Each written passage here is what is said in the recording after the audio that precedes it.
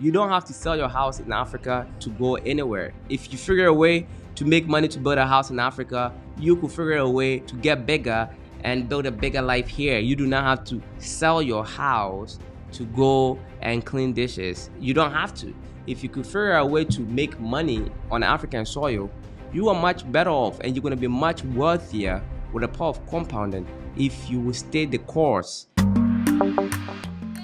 Africa is a great place to be. In this video, we are particularly talking about Ghana, right? Because not all African countries are created equal, right? Some places it's not as peaceful and, or it's more enjoyable. I'm not going to put Ghana, above other African countries, but since I'm used to Ghana, we're going to talk about Ghana. How does it feel having money in Ghana versus being okay in the West? So I would take my good friend, which I'm not going to mention the name, who moved to Ghana about a year ago, and the life he's living now, making less in Ghana as compared to the life he was living when he was back in the States. There's a huge difference, right? So he's got a driver, he's got a chef, live in the beautiful big house, he's got 2 cars, and he had 2 cars in the States, but it's just not the same. It's much cheaper. He is still spending about 30% of the amount that he would have spent when he was back in the States, and his life is much better.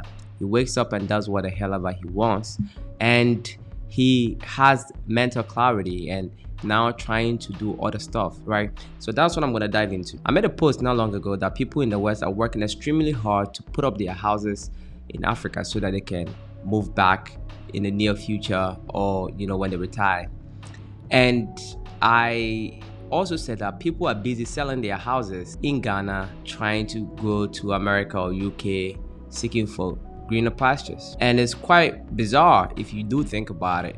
If you have a house in Africa, if you could be patient, if you have a house in Africa, that means you did something that worked once upon a time in life. And if you can build on that and you could be patient in the long run, you're gonna be much better off. If you are living and you are going to the West and you have certain skills that can translate for you to use the same skills to work there, and you have a short goal to come back, no problem. But I personally don't think it's worth it to sell your house to go to another man's country and start from scratch, because it is not guaranteed. Fortunately, people are not telling you the truth, and people are not letting you know how hard it is out there. It's not a joke. There are people outside of Ghana, in New York, in UK, that cannot give you $400 if you do ask them for it, in all honesty, because do you think they are balling? But they are not. Everything is on credit. The money that comes in goes straight to bills, and there's not much left afterwards. Taxes plus bills take most of their money. That's the life of the average African outside. It's not all like dandy and sweet out there. However, it's much easier for you to get a job, so you're not going to be unemployed. But it's a few that make it. When I talk about stuff like this, people point to me and say, hey, you came from America, what are you telling me this? I'm not telling you not to move or go to America, go to school, whatever. You gotta remember, I was taken to America at a very young age by my parents. So I grew up there, I went to school there. I didn't have to start from scratch anywhere. I grew up there, right? And on top of that, my situation is a bit extraordinary. This is not the life of the average African in America. And as a matter of fact, nobody gave me this amount of money at such a young age. I traded stocks. I learned how to trade stocks, and that's how I was able to make it, which means it didn't matter where I was in the world. I could have made the same amount of money because I made it online. Maybe, yes, I was exposed. What I'm trying to say is, if you have a business in Ghana or anywhere in Africa that is working, and you could see that if you are patient in the long run, you are going to be much better off, right? There are a lot of very wealthy Africans here that play the long game. Nowadays, everybody wants everything to be quick, and we believe that once we leave Ghana, all our problems are solved. But most people find out quickly once they get to UK, US, wherever they are running to, that is not the reality at all. The truth of the matter is, if you can figure out a life that works for you, if you could figure out a way to make money on African soil, you are much better off, and you're going to be much wealthier with the power of compounding if you will stay the course and play the long game rather than run away and going to the West, especially to go and work. Because in New York where I was, 50% of your money is going to Uncle Sam, and then you got your bills and all that stuff. It is not much left for most people to bring back home. I know way too many people in America that cannot afford a simple plane ticket to come back to Ghana, and they come every 5 years. Do you know anybody like that in your family who is not coming every year? They would love to. They can't. They can't buy that plane ticket and come. Let me break it to you. Somebody who went to America or UK, UK is a bit closer. Their plane ticket is not as much. But somebody who went to America who is trying to come home needs to pay about $1,500 on a plane ticket. They need to pay like 1 month rent behind them, right? And they need to pay all the bills that they have. Most people have credit card, debt, and they have a car note, whatever they have. It's a lot of bills. Just to come to Ghana, most people need at least $7,000, right? Just for bills before they come. And when you come down here in Ghana, it's not cheap, especially if you are trying to have fun, you're coming to family members. Most of us want to brag. We don't want to let people know the realities on the ground. When we come, we are Boga. That has been a problem, right? The people that went to America in the past, they didn't keep it real. They didn't let us know how hard it is over there. They just came here and they flexed. Back in the days, if the Boga comes to town, the Boga, for those of you guys who don't know, Boga is a person who lived abroad, America, not UK, a person who lived in America. But they extrapolated that and gave it to people in UK, Switzerland, you name it. But the word actually comes from America, because Americans, we like to swag, dress nice and all that. That's where the Boga comes from. Basically like swag daddy. And when we came down here, our grandfathers and our fathers, 62 and above, those ages, they didn't share their struggles in America with us as I am sharing with you right now. I'm keeping it real with you, okay? They came down here and Boga will be walking around with another human being, carrying their water bottle for them. Just, huge ego, bigger than life, right? And people got fascinated by that.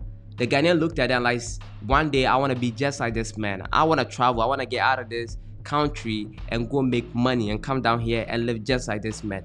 Little did the Ghanaian know that this man was busy, cleaning dishes in America and saved up money the past 5 years to be able to do what he's just doing right now, and he's going back to do all over again. The people that are actually, wealthy in America, like Africans that made it, are quite humble. They wouldn't come to Ghana unless somebody carried a bottle for them, right? While people who are not like, that educated and stuff like that travel, they go and do this manual work and stuff like that. There's nothing wrong with it, but they're not gonna tell you what they are doing, because you're gonna lose respect for them, right? The respect, the admiration that you have for those people is not gonna be the same, or they, at least in their head, they think so. So they're not gonna keep it real with you, right? This is the reality on the ground. However, if life is so tough for you here and you get opportunity, by all means go. But I want you to know that you can make it down here in Africa. I know too many people don't making it down here in Africa. I'm a testament of that. I started a business with less than $1,000 in Ghana, in 2020, and basically started really operating in 2022. And it's been way less than 2 years since I've been active with it, and that is generating a lot of income. So it is more than possible down here to make it. I know way too many people making money down here. The opportunity is endless, right? So if you can manage to make money in Africa, your life is going to be 10 times better. When I was in America making money, life was not like great. You get what I'm saying? Like, let me paint a picture to you. I grew up in New York, right? When I was a millionaire, right? Yes, I became a millionaire at the age of 27. Let me paint my life to you. I was living in a one-bedroom apartment in New York City, paying $2,000 a month in rent, amongst other stuff, right? Electricity was high, food was really expensive, getting a massage was really expensive. So though I was a millionaire, my life was nowhere close to the life I'm living now in Ghana. I live in a mansion with solar power, with 11 ACs in the house, with my own gym and all that stuff, my own office. I had one bedroom apartment, one living room, and a kitchen with my wife. That's how I was living in New York City as a millionaire. You could live a much, much bigger life in Ghana with a net worth of $200,000. Your life is much better in Ghana than a millionaire in New York City. Okay, so these are the stuff that I'm talking from personal experience. This is me, and I was self-employed because I was trading the stock market. You just cannot live your life like that. I couldn't hire a driver. I couldn't hire a chef. I couldn't hire a house help. None of that. You can't do it. But in Africa, you can have all of that. You can have, I got a gardener, you have, house help, you have somebody to drive you when you're busy. It's doable. You could live the life that somebody that has about $20 million lives in America, right? You could live that here. It is more than attainable. You can have that. And so if you can figure a way to make it down here, this is the place to be, because once you have money down here, life is 20 times better, right? And if we add the fact that most Africans are not going to start their own businesses, right? The educational system just doesn't teach that. We hate to take risks. And if you add that to the fact that the people who want to even start businesses just don't know where to start from, capital-wise and all that stuff.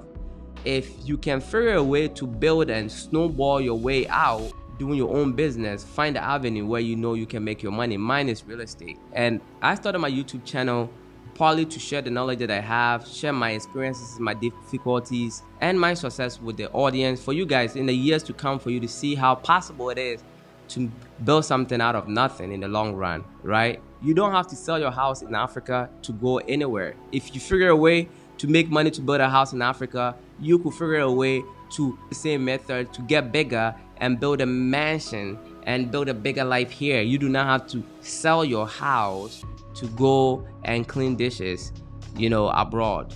You don't have to. However, if you are poor and life is so tough, you don't know how to go, you're not business oriented, you don't know how to go about it, you have no choice but to go and wash dishes or go and, take care of the elderly or whatever it may be. By all means, you go for it. I'm not discouraging people from doing this at all. But what I'm saying is, if you've been able to build a house here, then you have the potential to make it in Africa, and you should stick at it and see how you can make it. The Chinese are coming in here with $5,000 to their name and becoming rich.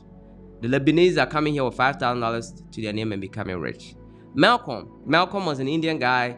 His father came here, was born here. He didn't come out of money, and he built Malcolm that we know today. A multi-million-dollar company. So why can we not do that for ourselves? We are more than capable if you've been able to make $1. This is how I think, right? I made $1 on YouTube, and I say if I can make $1 on YouTube, then I can make $5,000 on YouTube. So if you've made $1 to build your house, then you can make $10-20 million. Just go bigger. Don't discontinue that and go to the West and try to go find, greener pastures, right? Because I know way too many wealthy people in Ghana than I ever did in America. In America, there are a lot of middle class people, using credit card and us appearing bigger than we actually are. But people with real wealth, people who are buying, $150,000 car in cash, people who are buying $400,000 houses in cash, no mortgage. I didn't know many over there. If you've not subscribed to the channel already, kindly do so. Like the video, it helps with the algorithm. Comment, let me know what you think. And until next time, my friends, be legendary. Peace.